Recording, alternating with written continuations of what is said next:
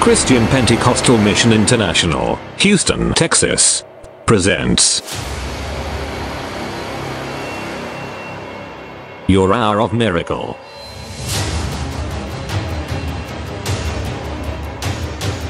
Are you dejected? Rejected? Battered? Confused or depressed? I have good news for you. There is hope. The blind see, the lame walk, sinners are saved, captives are set free. It is never a dull moment. Ministering, Dr. Frank Benjamin, host.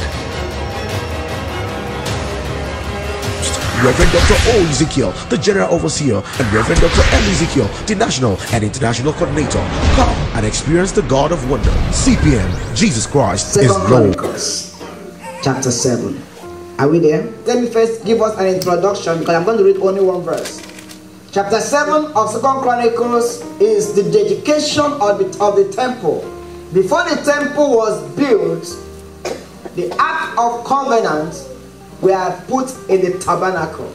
And then when David was elected by God to be the king, David said, God, I want to build you a temple. God said, no.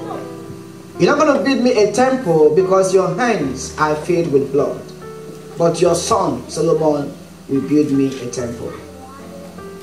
And then Solomon built the temple, very marvelous temple. And then he is the one that built the temple for God. And then when he had done building this temple, he now came to God to dedicate the temple. Chapter 7 is the day of the dedication of the temple. I will pick verse 7 first. It says, moreover, Solomon hallowed the middle of the court that was before the house of the Lord.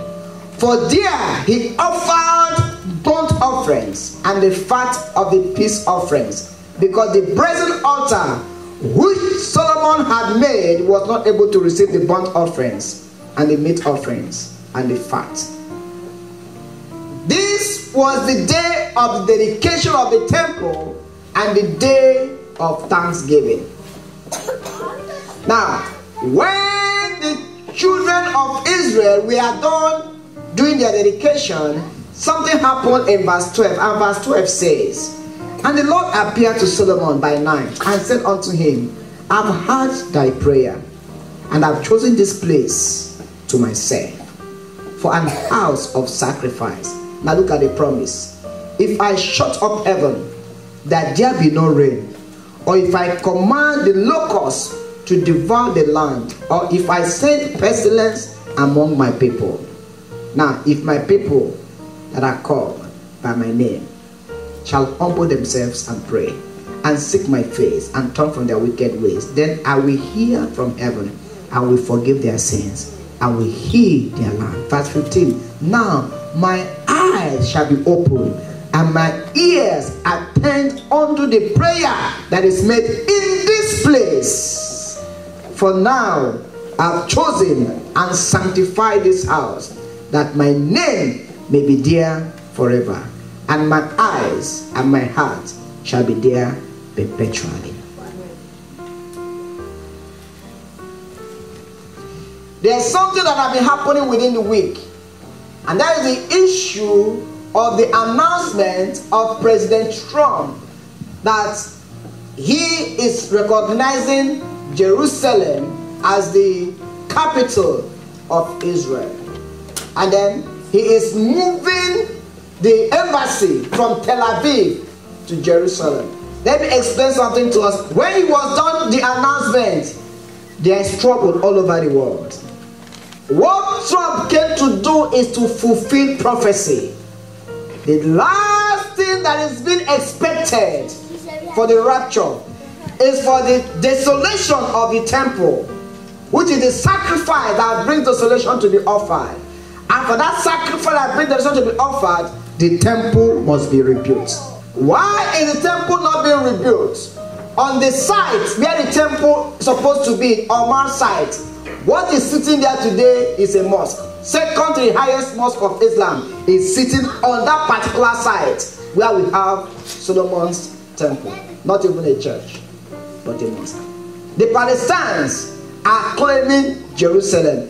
But I wonder why they should claim Jerusalem, because history is clear about it. I don't know if I'm right, please correct me. Palestine, are they the same Philistines of the Bible? Because the name sounds and looks alike. Now, these people have been fighting Israel over their land. Okay, maybe you don't know the history, you may not understand. Now, before 1949, Israel does not have a place to stay. They were dispersed all over the world. Many of them were in Germany and so many other places. I think it was in 1949 that they decided to go back to their land. But before they went back to their land, other people have taken over the land, which is the Palestinians we are talking about. And when they came, they said, no, this place belongs to us. And the Palestinians have said, no, we have been here before you. Do you understand the problem now?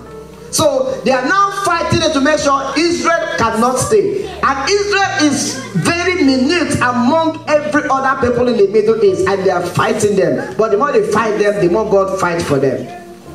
But there's a reason why Israel cannot be destroyed. And that is this. They know how to thank God. They know how to thank God. Reverend Dan C. Daniel storms Houston with miracle explosion for 2018. The blind see. The blind is seeing. The lame walk. Deaf and dumb speak. Captives are set free. Sinners are saved. Venue Christian Pentecostal Mission International. 11309 Bisonet Street, Houston, Texas, 77099. Date, Wednesday 21st to Sunday 25th February 2018. Time, 7 p.m. daily. Tuesdays, 12 o'clock noon. Fridays, 10 p.m. I'm ready now. The power of God is upon me now. I'm ready. I'm waiting for Dr. Frank Benjamin, host. This program is a miracle service. It's not a day of too much of talk. It's a day of the manifestation of the power of God. Therefore, something will happen this morning. Holy Ghost!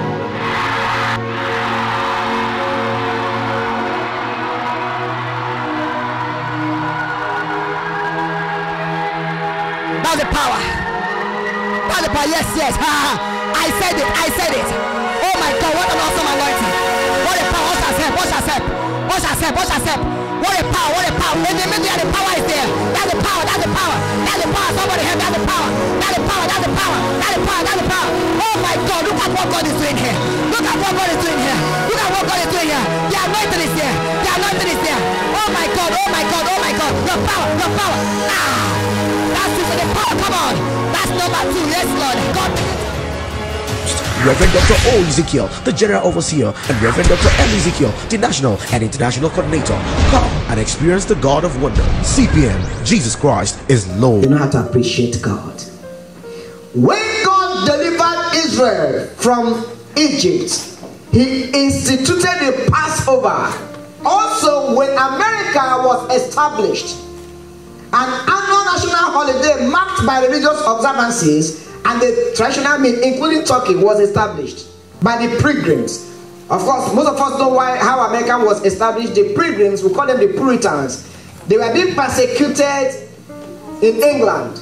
And when they were being persecuted, they left there. They want to find a new land, and they found North America. These are Christians. These people are those that were against the Catholic and the African movement.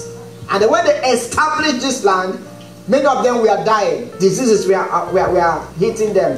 And along the line, God helped them, they survived. And they established a day. Initially, it used to be in November. They said, let us thank God for this purpose. And today, correct me if I'm wrong, I think America is the only nation that have a particular day they thank God. You know that devil have hijacked it and turned it to turkey eating day. Many people don't understand what the Thanksgiving is all about, but they must eat turkey on that day, sha. They must eat turkey. They must eat turkey. Praise the Lord. But thank God, they don't understand. But the main reason for Thanksgiving Day is, Father, we appreciate you for what you have done for us. We give you the glory for everything. They are trying to give glory back to God, to honor Him for what He has done. In Thanksgiving, you are putting God the first place. Why should we thank God? Number one, do you want to strengthen your spiritual life? Do you want to get God's perspective on the issues you face? If so, then you want to understand thanksgiving in a much deeper way. Do you want your life to be strengthened? When I'm talking about strengthening your life, I'm not talking about physical strength only. Physical strength, financial strength, spiritual strength. Do you want it to be strengthened? Learn how to thank God. If there is no reason for you to learn how to thank God, or if there's nothing to show you, why not take America as a case study? There's nobody, there's no nation in the world that can stand America today.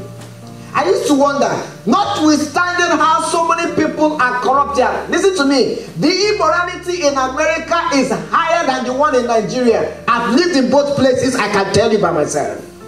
But God is still holding this nation. Why? They know how to put God first in everything they do.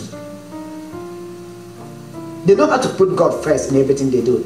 If you watch most of the inventors that invented so many things, I think 90% of inventors came from America.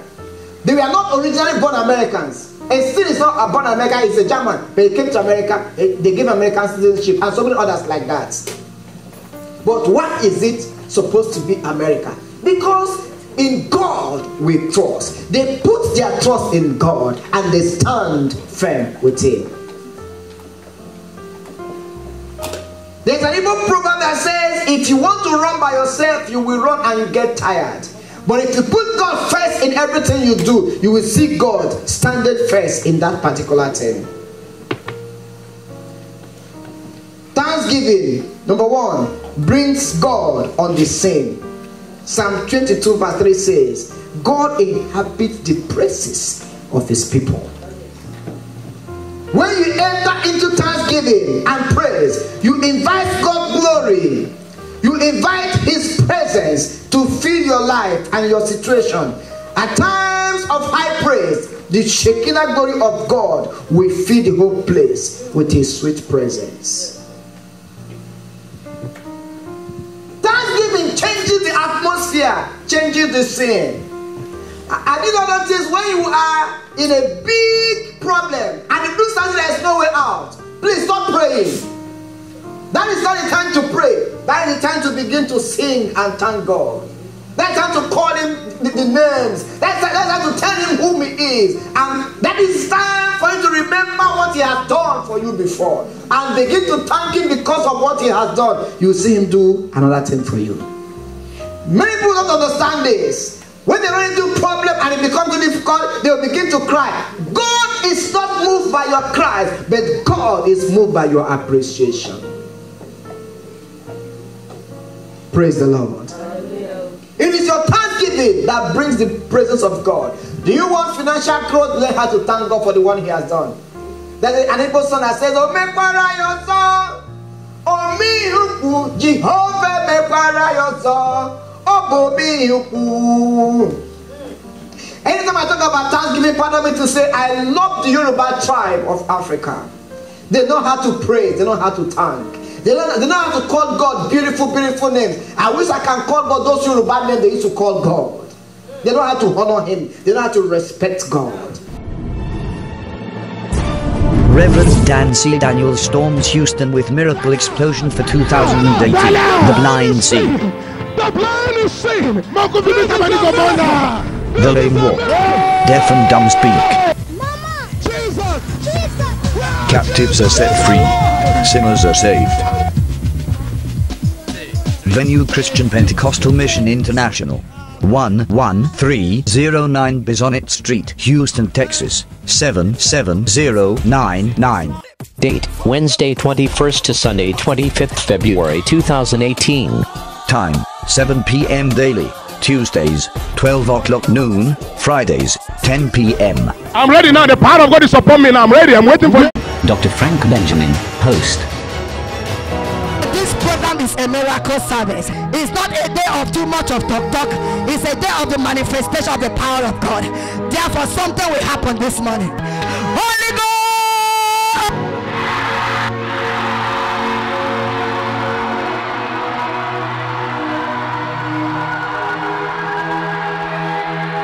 That's the power. That's the power. Yes, yes. I said it. I said it. Oh my God, what an awesome anointing. What a power. What has helped? What shall say? What shall say? What a power, what a power. In the middle, the power is there. That's the power, that's the power. That's the power. Somebody have that's the power. That's the power, that's the power. That's the power, that's the power. Oh my God, look at what God is doing here. Look at what God is doing here. Look at what God is doing here. The anointing is there. The anointing is there. Oh my God, oh my God, oh my God. The power, the power. Ah, that's it for the power. Come on. That's number 2. Yes, Lord. God. Reverend Dr. O. Ezekiel, the General Overseer, and Reverend Dr. M. Ezekiel, the National and International Coordinator. Come and experience the God of Wonder. CPM, Jesus Christ is Lord. When you get into trouble, stop praying. Try thanking Him. Try praising God. Oh, I heard the scripture says, Paul and Silas, they sang and they praised, and the Holy Ghost came down. Do you want to experience the presence of God? Go into thanksgiving. Are things too difficult for you? Forget about the difficulty and start looking about the glory of God. Your thanksgiving brings down the glory of God. Thanksgiving puts challenges in perspective. That's number 2.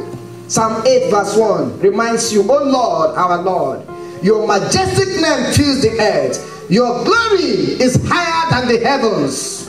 Thanksgiving and praise reminds you just how powerful your God is. He is the creator of the universe. Nothing is beneath His notice. If He's your God, how can He lose? Thanksgiving makes you know how big your God is and how small your problem is. When problem comes up, people begin to say Satan is a liar. Listen to me. I've come to discover that when you say that word, you are praising the devil, because that is whom he is. You are calling him whom he is. So you are praising him. Instead of you saying Satan is a liar, forget about Satan and what he's doing. We already know he's a liar. Begin to thank God. Begin to praise Him.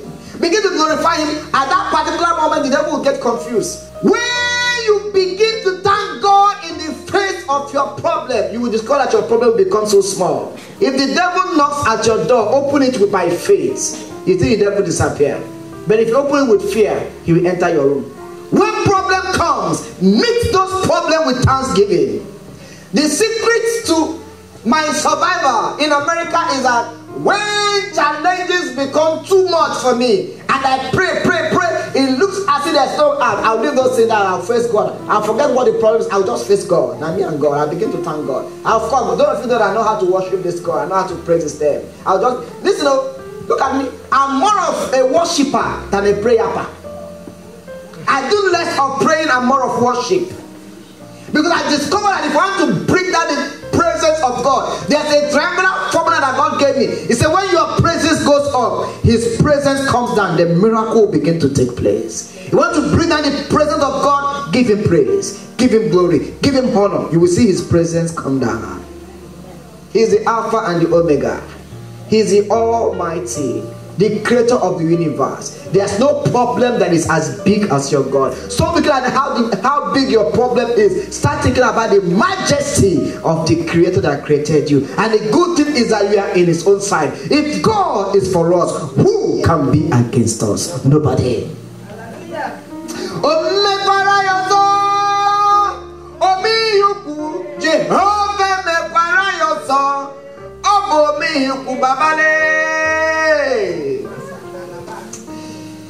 I don't know what that problem is, but men and brethren, that problem is not bigger than God.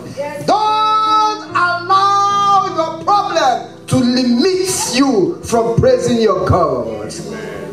Don't allow discouragement to come into your situation and you forgot what God has done yesterday. I tell people that you don't need faith for God to repeat a miracle. You only need fact. Did God heal the blind yesterday? Yes, He did. Therefore, I don't need faith to say, Father, heal this blind. I said, Papa, remember, you did it yesterday. And because you did it yesterday, Father, I say, I thank you. I give you glory. For the fact that you healed the blind yesterday, I know that you will heal this blind. There will come a time in your life, there is no food to eat, and the business is crumbling. Say, Father, you took me through the one that happened yesterday. You will take me through this one. Yes, that sickness looks as if it's going to take your life. Say, Father, I know that I will not die but live to declare your goodness because you said so. Oh, the Bible said, the Lord is my shepherd, I shall not want. Though I walk through the valley of the shadow of death, I fear no evil, with me. And if God is with you, there's nothing the devil can do unto you. Am I talking to somebody this morning? Don't focus on that problem. Focus on God. Focus on Him. Look unto Him, the author and the finisher of your faith. Number 3, thanksgiving focuses your mind on the right subject. Thanksgiving focuses your mind on what? The right subject. When challenges arise, it is easy to allow them to play on a loop inside your head. But thanksgiving and praise breaks that loop. It helps you to refocus your attention on the one who is greater than every challenge. Just read through King David's Psalms. King David wrote one psalm. He said, I have passed, you allowed men to ride over our heads. We passed through waters. We passed through fire. But you do what? You brought us to the wealthy. Reverend Dan C. Daniel storms Houston with miracle explosion for 2018. The blind see. The blind is seeing. The lame walk. Deaf and dumb speak. Captives are set free. Sinners are saved. Venue Christian Pentecostal Mission International. 11309 Bisonet Street, Houston, Texas, 77099. Date, Wednesday 21st to Sunday 25th February 2018. Time, 7 p.m. daily. Tuesdays, 12 o'clock noon. Fridays, 10 p.m. I'm ready now. The power of God is upon me now. I'm ready. I'm waiting for you. Dr. Frank Benjamin, host. This program is a miracle service. It's not a day of too much of talk. It's a day of the manifestation of the power of God. Therefore, something will happen this morning. Holy Ghost!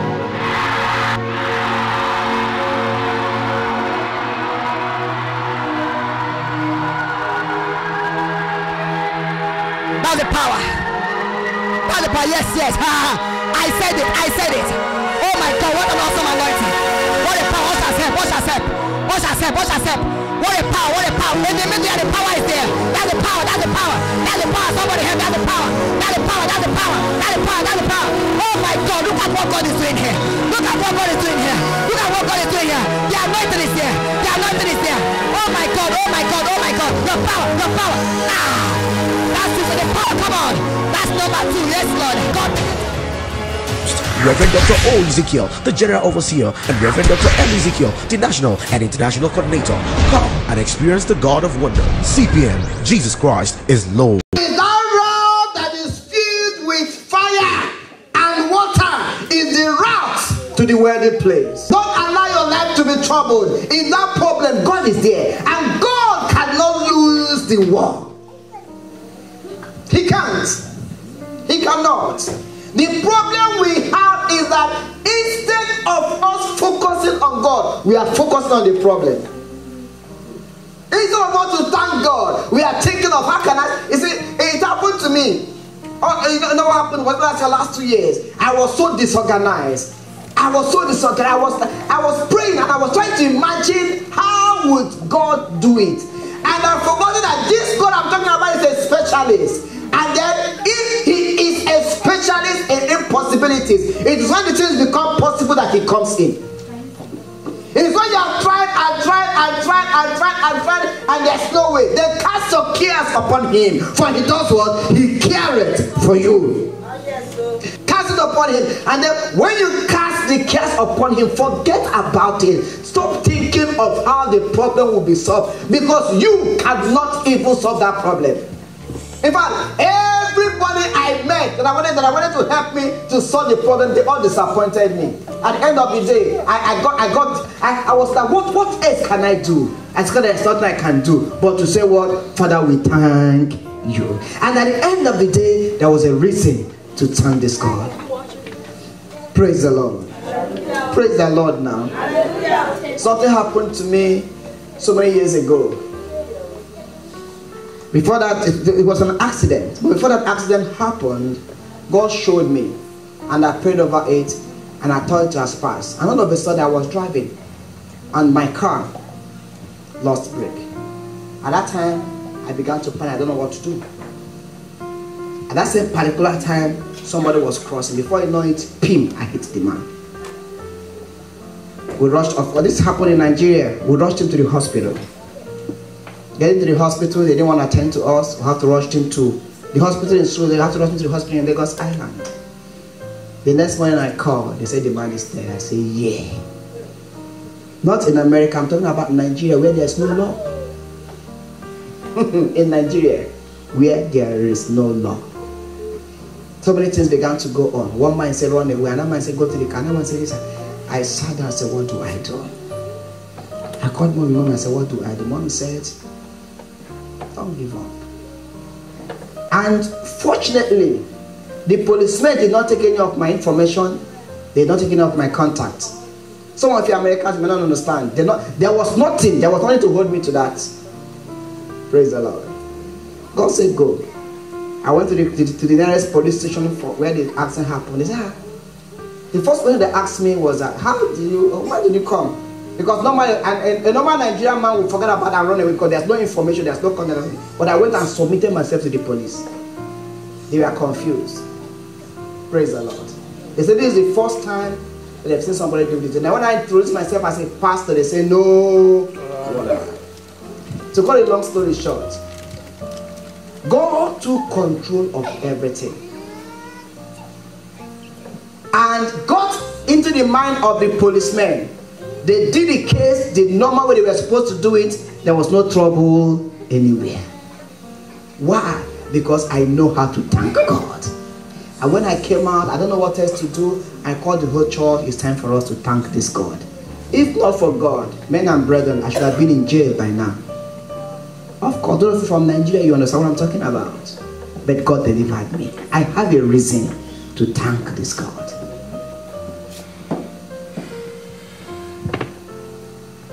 One day, I sat down and I looked back to my beginning. I looked back to where I'm coming from. There was something I told us that one day. People thought that I was making joke of it. Men and brethren, most of you here are better than me, if not all of you. But I was so poor that poverty was synonymous to my second name. We are living in one room in Amukoko, precisely on Owodunde Street. Those of you that come from Nigeria, you know what Amukoko is known for. And in that one room, there were 8 of us in that one room. Me, my mom, and my siblings. 8 of us in one room.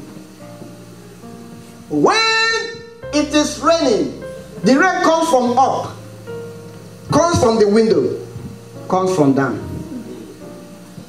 One day I was sleeping and I was dreaming.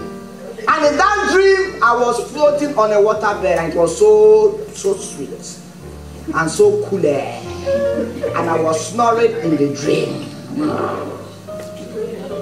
You know, that was the only day, in fact, I enjoyed my sleep because other times we breathe in carbon dioxide and breathe out carbon dioxide because there was no oxygen in that house. But that day, it was so cool, I was enjoying my sleep. All of a sudden, I woke up. True, I was on a water bed because water had carried my bed. That was how poor I was. I was so poor that I don't have money to buy clothes. I have a friend of mine, he's double my size. I will take his clothes and I'll begin to sew it by myself. That was how poor I was.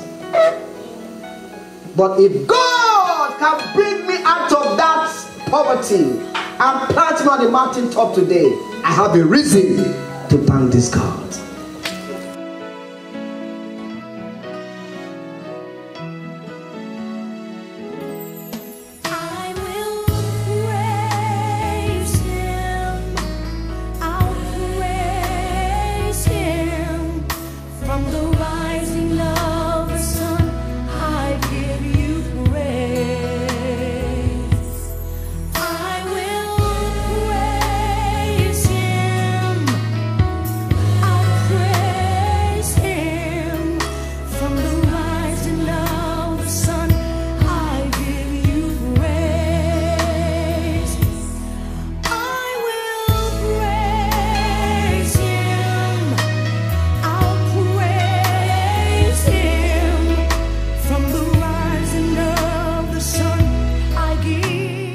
CPM, Jesus Christ is Lord.